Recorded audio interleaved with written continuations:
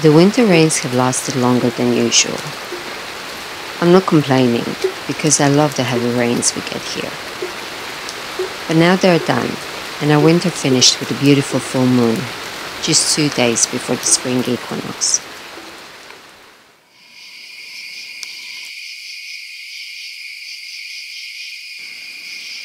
My goodness, look how beautiful the moon is.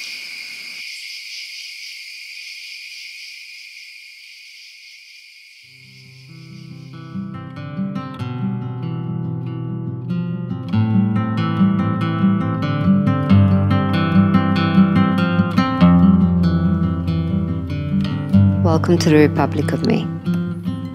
My name is Ivana, and this is a channel where I share my creative journey and some parts of my life living on an island in the Mediterranean.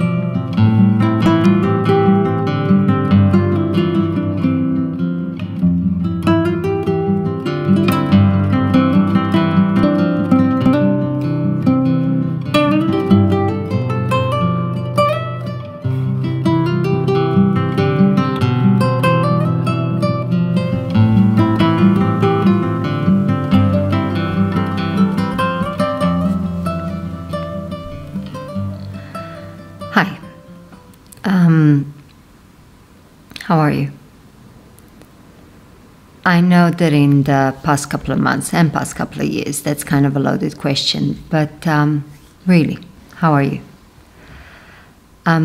It's been a while, and everything is okay. Everything is okay with me. I just really wasn't in the mood for social media.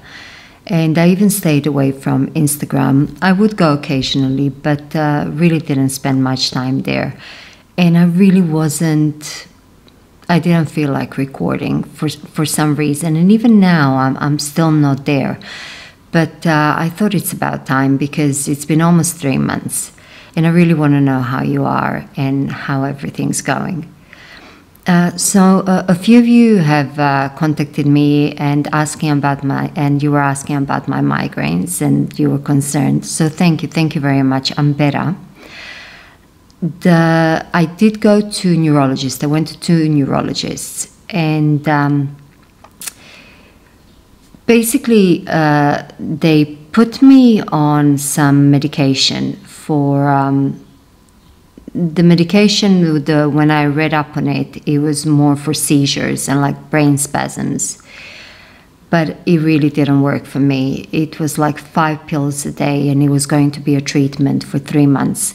And it really didn't work for me. It was making me very sick. So I did stop them.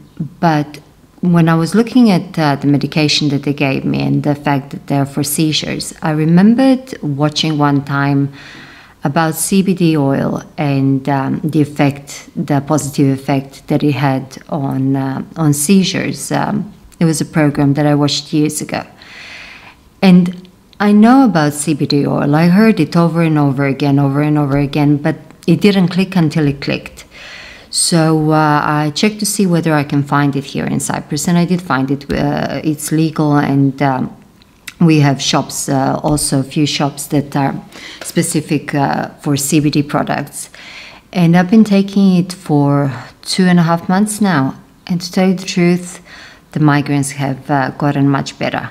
I did have another 2 since then, but they were drastically weaker and more tolerable than before. So fingers crossed, I'll continue with that. And fingers crossed, we're going to have some good results. But back in February, just before I started taking the CBD oil, I had one very strong attack, and it lasted for more than a week. I couldn't get out of bed. And after that, we decided, just so I can relax a bit, we decided over the weekend to go without the kids, Mario, me, my sister and her husband, to one resort in another town in Cyprus. And it's a beautiful resort owned by a shipping company. We stayed just for the weekend, so the kids stayed with my parents. But it was enough.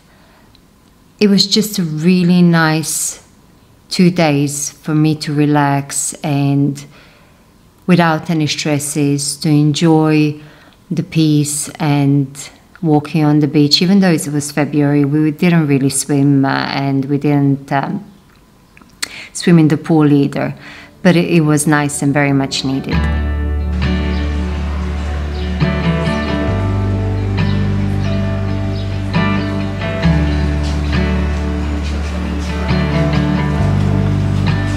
Yeah, really not a bad view to wake up to.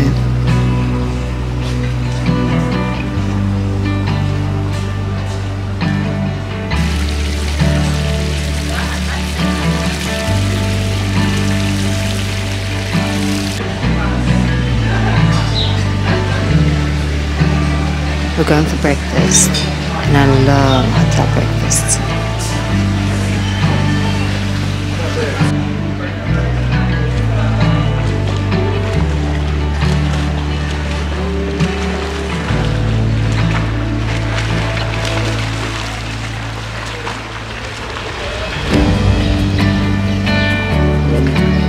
Can you hear the birds?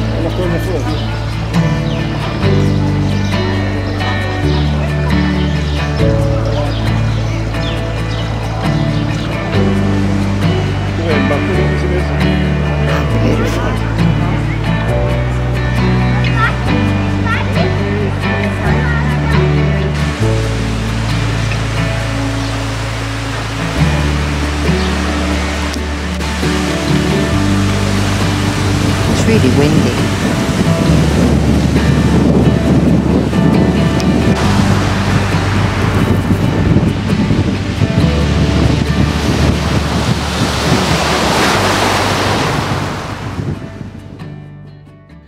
Also in February, we have harvested our sweet potatoes, and this is the first time I tried to grow them This is the second time. I tried to grow them another one time before, but we got some really small ones the first time. This is the first time that we got nice yield. And it's something that made me really happy, and I was proud. And my phone's ringing. Yeah, sorry about that. My mom called me. My parents are in England, so we missed each other the other day when she tried to call, so she called now. And talking about England, actually, last month, Mario and both my sons, they went to UK for about 5 days, and they went to see some boxing match. I stayed here, and this is the first time in about, God knows, since I remember, probably about 20 years or so, that I stayed alone. And I was very anxious about the idea. I mean, I don't know why, but when you're so used to one way of life and always your existence being, well, at least with me, most of my grown-up life, all of my grown-up life, my existence was being connected in relationship to others, as a mother, as a wife, as a daughter, never really alone. I was never alone. And I was very anxious before they left. I knew that they were going to have a good time, so I wanted them to go. I mean, come on, they went to see Arsenal football match as well as a boxing match. So they had a great time, and so did I. It's not that I had a great time, but it was actually really nice to have about 5 days of just being by myself at home, quiet. I can usually do whatever I want. They never really prevent me or stop me, so it's not that. But just being with myself for almost a week, and it was something that I think that I needed. But going back to sweet potato, so this is the first year that we harvested, that we got a good harvest, and I was very happy about it. Now, the sweet potato, you don't plant it like a normal potato. With a normal potato, you get those chits, I think they're called, like the eyes, and you plant the potato in the ground, and then you earth it, you cover it, and that's how you would grow it. However, the sweet potato, it's in the family of morning glory, so it's a vine. So the way that you plant sweet potato is the way that I did it this time. I have put a store-bought sweet potato. I have put it in the soil, half dug in the soil and half sticking out, and I was watering it for a while. So that was last year, earlier in the year, so almost a year ago now. And slowly you would get these shoots that come out of the potato, and after a while, when the shoots would be long enough, I would break them off of the potato and put them in the water in order to root. After they would root, it would take only a couple of days. I would put them in the soil, and this is how it would take off. Usually this is where sweet potatoes would develop, but then the vine actually takes over the ground. So I would space them out, those different shoots that are rooted in the soil, and then slowly it would take over, and they grow really, really fast, the actual vine.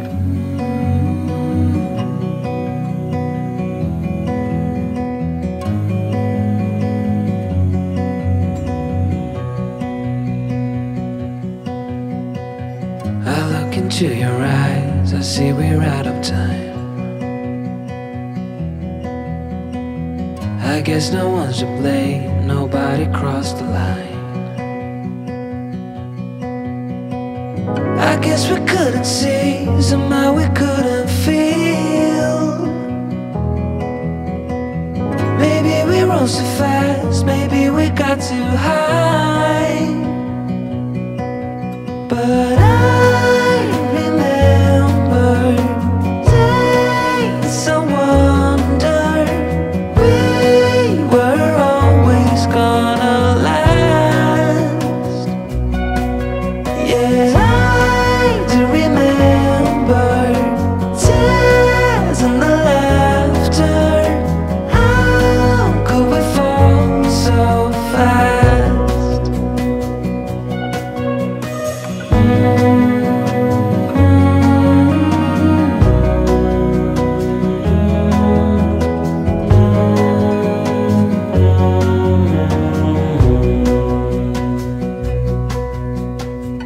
will be no hard goodbyes, thank God we're civilized. Be on our separate ways as we fade into gray. But I still miss the way you used to feel. Maybe we rose too fast, maybe we got too high. Yeah,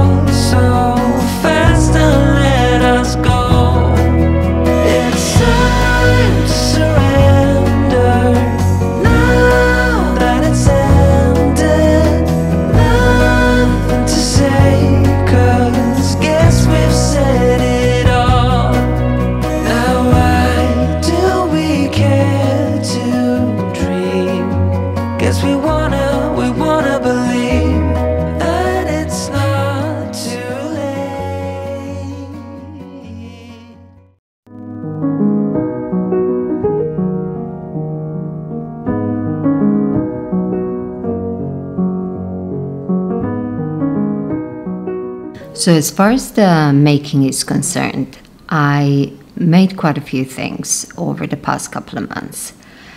I have made a few jumpers, but the latest one that I have made is this one that I'm wearing right now. And this is the only one that I have to show you at the moment. It was I used 2 strands of yarn. One was my hand spun, which was a blend of baby llama in natural black color and blue face Leicester in natural oatmeal color. So this one, what I have done is I held 1 strand of this handspun yarn and 1 strand of black cascade fingering. And it is it's a raglan jumper with a little bit higher neck, not a turtle, and I don't think it's a complete funnel neck, but a bit higher neck like this, which I really like. And I have made the sleeves quite tight, and it's wide, and I'm happy with it. I didn't wash it yet, but I don't know, I don't feel like it really needs blocking. I mean, I will do it, it's just I wore it right away. I finished it yesterday. And the reason why this is the only one that I have to show you is that the previous 2 ones have well, the other one that I made was a strand of brushed alpaca silk from Drops, and a strand of another yarn in black that I made. It was a drop shoulder, and I never wore it. I took it with me to this hotel when we went for the weekend. And I said to my sister, I said, try this model to see if it suits you, so I know for the future if to make you this type of jumper for your birthday or something like that. And I didn't even wear it yet. I took it with me to wear it there at the hotel, and she put it on, and it just fit her perfectly. So I just said, okay, there you go. You know, take it, keep it, and I will make another one for myself. So the one after that I made was a raglan jumper that it was again with 2 strands. 1 strand of it's a blend of alpaca, merino, and a bit of nylon, and 1 strand of mohair. And I made that one. I wore it that night, and I was going to my parents' house the next day. And as I was leaving the house, I was wearing that jumper. I thought, you know what, this jumper is going to really look good on my mom. I said, just in case, I'm going to take a spare jumper with me, and we'll see. And I went there, and I said to my mom, I said, Mom, I said, can you try this jumper to see the same thing like I did with my sister, to see if the model is good on you, so I can make it in the future. And she tried it on, and it was just perfect on her. So again, I just said, okay, here you go. I have a spare jumper that I took with me, and she kept it, and she really needed it now when they went to UK. So I'm really glad about that. So I made those 2 jumpers as well, but I didn't get to keep them. I will make more in the future for myself, but I'm really happy that that it suits them so much, and that they like them. I did make this one, and this one is mine. I'm not giving it to anybody. I'm keeping this one. I mean, come on. The 3rd one is a charm, and this one is mine. So there you go. I have also finished the brioche blanket that I've been knitting for some months now. That one is made entirely out of my handspun yarn, merino, 100% merino, and I have blended natural brown merino with natural white as I was spinning it. And it took me a while because, I mean, to spin the yarn for the whole blanket and then to knit it. And I was knitting it gently on the couch. At first, I could do it on the chair in front of my computer, but as the blanket got big, then I would knit it only on the couch. And also, there were times that I would love to sit underneath the pergola while it was raining and knit on that blanket. And I actually remember one day that I have recorded while I was knitting, and it was raining. It was winter, it was raining, but it was such a, you know, those moments that you remember them clearly as a perfect moment, and you can't put your finger on it. It's not one particular thing, but when everything comes together, it was not too cold. I was sitting outside underneath, I was covered, and it was raining, and knitting on that blanket.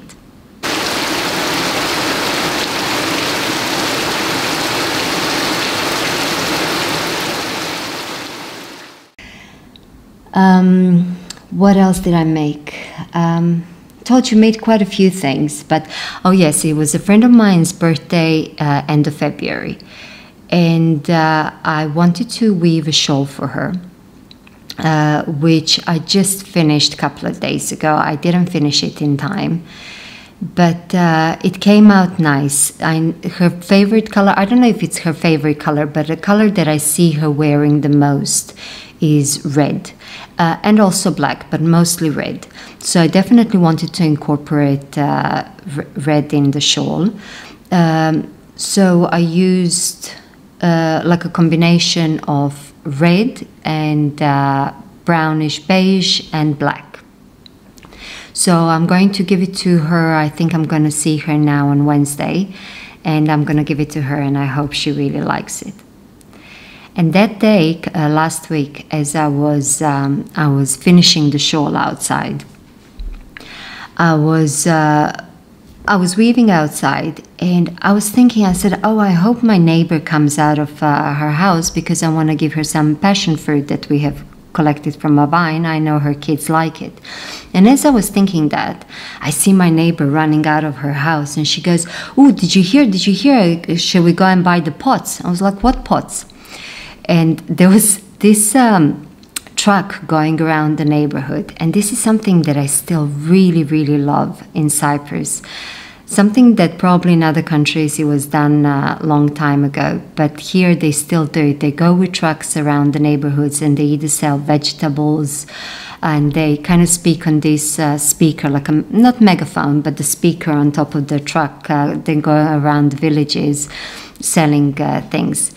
And in this case, it was not vegetables, but the guy was passing, and he was selling these terracotta pots from Crete, from an island in Greece, which is really kind of serendipity, because for months now, every time we pass next to those shops that sell those large terracotta flower pots, I say to Mario, oh, I want to stop and I want to buy. We need some for the garden, and they're always so pretty. And he was just there. He came to our neighborhood. And as my neighbor was running out, and she said, oh, should we go and see the pots? I went and I bought them, which is really, really good, because after I got a few, I saw how heavy they are, and I wouldn't know how else I would carry them if I went to the shop by myself. So these are the pots that I got. Hey, Baguette. What's up? So, so these are the pots that I got. And these larger ones are the original terracotta pots from Crete. So this is the largest one that I got. And then two of a little bit smaller ones. I wanted to get them for a really long time. And I'm kind of glad that the guy was passing by our neighborhood, because they're really, really heavy, and I don't know how I would have carried them or put them in the car. So these, as I said, are the original terracotta pots from Crete, and they were the more expensive ones. I think the largest one was €100, and the smaller ones, this one and this one, they were 50 each. And I got 4 other smaller ones, but they're not small. They're actually quite big, but they are lower and wider. And these look like they were machine made, like they were factory made. The finish is newer, and they were very, very reasonably priced. The reason why I told you the prices for the other ones is because these ones, they were €15 each, and I think that is a very good price. And maybe I'm gonna go to the shop of the people that they were going around the neighborhood and get some more. And they all have drainage holes inside, so that's good. Because here in the winter we do get some very heavy rains, kind of tropical rains, and it's mandatory to have drainage holes. The big ones, they didn't have them, but I asked the guy to drill some as he brought them inside the garden. So let me show you a bit from further. They're not going to stay here, but I'm really, really happy that I got them. So the smaller ones over here, because they have such a new finish, like clean finish. I think I'm going to paint them. And I did paint terracotta pots before. I painted them in black and some of them in white. And they do look very beautiful once they're painted. The larger ones, because they already have some sort of patina, I think I'm going to leave as they are and then just let them weather on their own. What was important to me with terracotta pots is that the neck here is not much narrower than the belly of the pot. That the opening is almost as wide as the lower part, because a lot of them that I saw on the truck, they kind of had this real kind of vase pot roundness to them. But I know from experience that that is really not practical, because in that case, when the plant outgrows the pot and you want to transplant it, you can't really, because the wider part in the middle gets filled up with roots and you can't really pull it out from the top. So whatever goes in that kind of pot stays there unless you want to break the pot. So that was important to me, that the tops were wide.